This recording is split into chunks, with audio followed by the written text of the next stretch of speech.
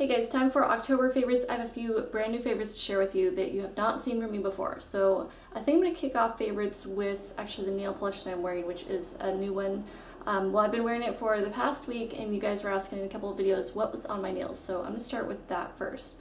But before I jump into favorites, I do want to mention, because I've still been asked a lot, when am I going to be going home and getting back into my regular beauty videos, DIY videos, hair videos, all of that stuff, coming very soon. Our trip is coming to an end here in a couple of weeks. We're going to be back on Maui November 15th, and then I'm scheduled to be back at work Thanksgiving weekend. But actually, really, I go back to work the day after I arrive in Maui because we work pretty much every day.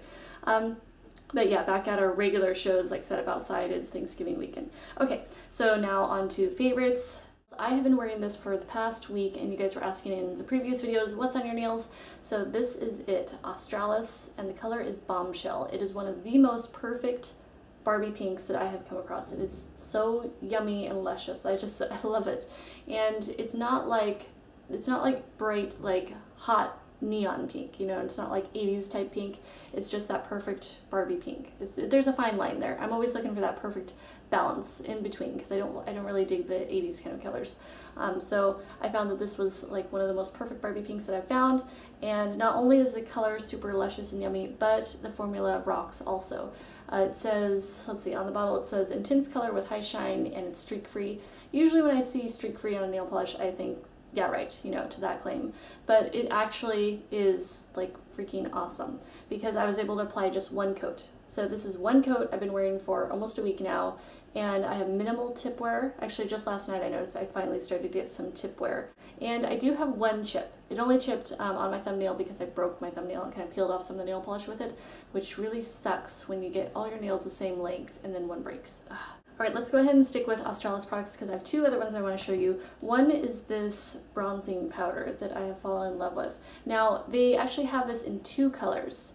One color is golden, and the color I got is Sunkissed. Sunkissed is the darker one, golden is quite a bit lighter, and I wish they kind of had one that was in between, because I probably would have gotten the one that was in between, but I have fallen in love with this because it is just, it's a nice cool tone bronzer. Sort of reminds me of maybe NARS Laguna. I wish that I had that here so I could swatch them together and see how close they were.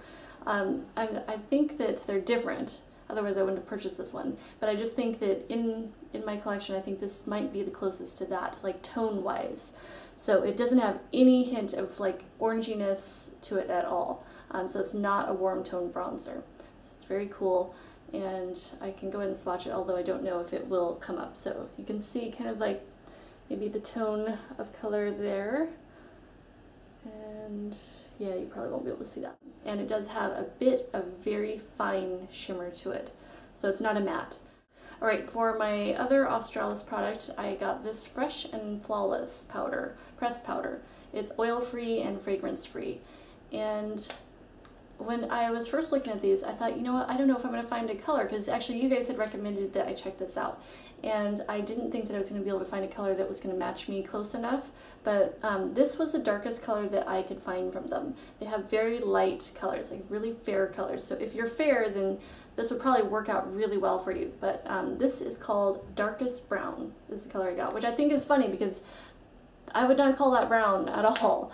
It's like barely a tan. It's like a beige tan.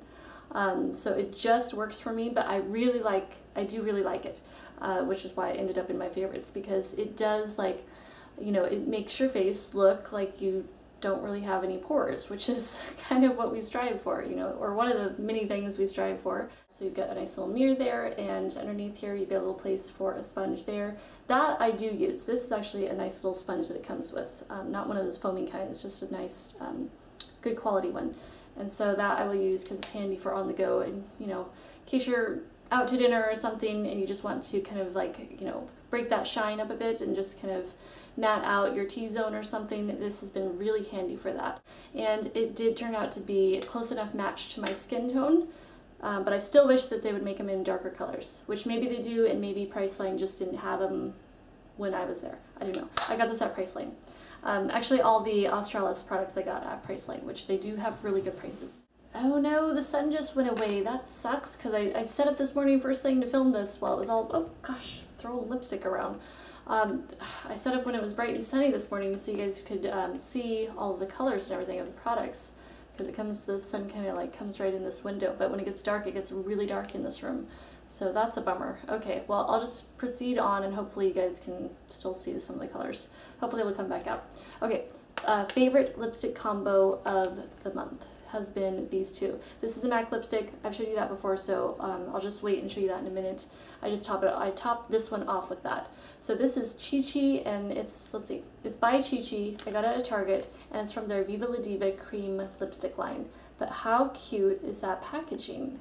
That really caught my attention. When I saw the whole, like, all the Chi Chi products, like, down the aisle, I was like, ooh, this is cute, really cute stuff. So not only is the box really cute, but the actual lipstick tube is adorable too. So it's got that same, oh good, the sun's coming back out, yay! So it's got that pink and black kind of like a Victorian damask sort of print, and I just thought it was adorable. Not only is the packaging really cute, but the color is rockin'. So it's funny though, the color is also called Bombshell, just like my nail polish here. So it's like, I don't know, I'm into like the Bombshell products this month. Although, you know, I think companies tend to name good products Bombshell. I don't think I've ever come across a bad Bombshell product. I noticed that they tend to use that name a lot. And I'm always drawn to it somehow. But look at that yummy nude. And it's a bit of a cooler nude. So it's like a cool medium nude, cool tone medium nude. So it doesn't make you look like too warm. How some nude lipsticks, okay, some of them can look either too light and wash you out and make you look all, you know, corpse-like, and oh, we don't like that. You always gotta like fuss with it and try to make it look more alive, I guess. Then you also have the lipsticks, the nude lipsticks that are too warm tone, and they end up kind of making more of an orangey kind of look on you, like a brown orange, and I don't like that either. So I tend to go for like these. That's why I always say like mauvey nudes. So I guess this could be kind of a mauvey nude, but I'd say it's just more of a natural medium nude with a cool tone to it. So I just think it's such a gorgeous color. I saw they also have like super cute lip glosses, but I don't really wear lip gloss, so I didn't go there. Just with the one lipstick, that was all I needed.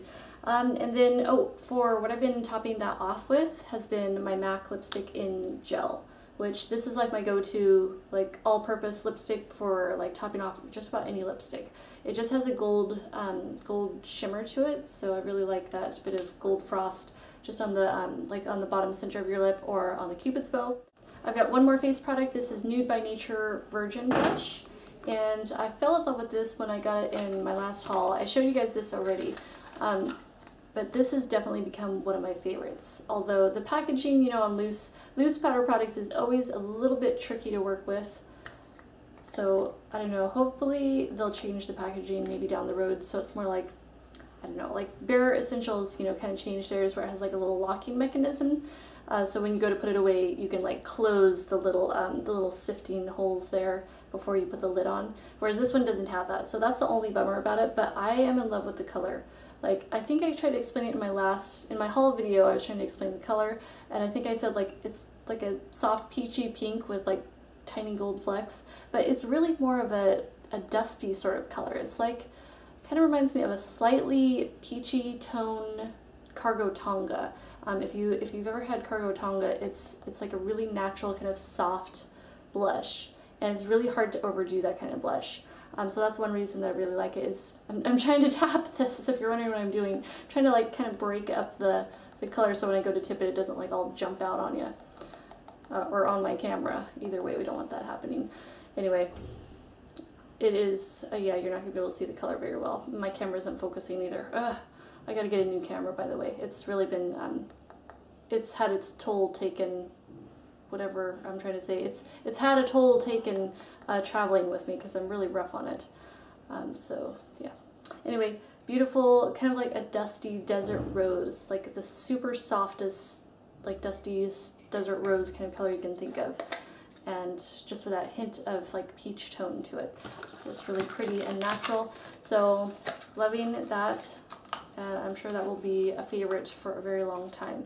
Favorite mascara of the month is Lancome Hypnostrama, and I've been loving this pretty much all summer long. I had two yeah, I started with 2 of these little deluxe size samples, and I've just been using them all summer, you know, while traveling, and it actually turns out that it's like becoming one of my favorite mascaras. It's really, really good.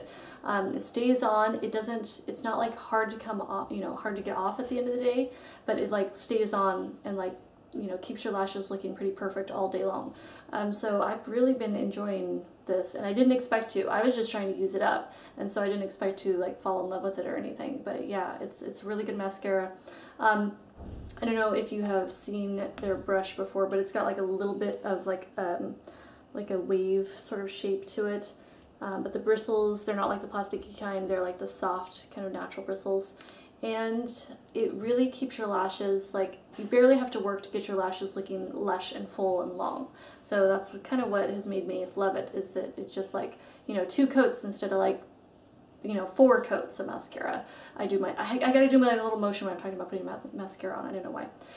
Anyway, yeah, so just putting on like 2 coats of this does the job, and it makes your lashes look just lush and full and long and everything you want them to be.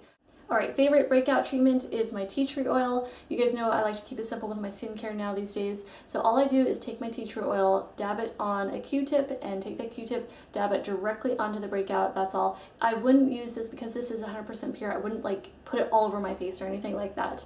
It's just for small treatment areas. So just as a spot treatment, I will apply that, and it takes away the redness, makes it start drying up and going away right away, and it doesn't like leave like the skin around the breakout, like it doesn't start making that flake and get all dried out and stuff. How benzoyl peroxide tends to affect me like that. So that's why I like my tea tree oil instead. So that is definitely a favorite. Okay, I'm gonna go ahead and let you guys go because I feel like I've already talked your ear off like enough already.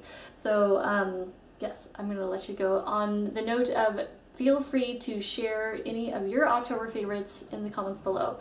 I would love to at least hear like 1 or 2 of your favorites because I think it's always fun to see what you guys are into also. So thank you so much for watching, and I will see you in the next video. Bye!